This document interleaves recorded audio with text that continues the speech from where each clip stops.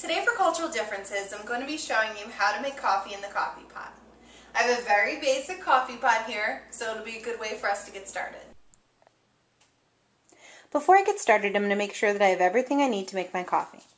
As you can see, I have my basic coffee pot, my water, my coffee filter, and of course my coffee. The first thing I'm going to do is fill up the water in the back of the coffee pot here.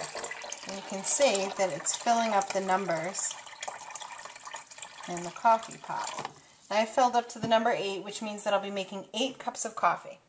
Next, I'm going to add my filter. The filter goes into the top part here, and you can see that there's a spout here. This spout, if it's moved in, needs to be moved out so you can put your coffee filter in and your coffee. This filter is where the water is going to come out. Next, I'm going to add my coffee. Now, since I've added 8 cups of water, I'm going to add half the amount of coffee scoops. So I'll be adding 4. 1,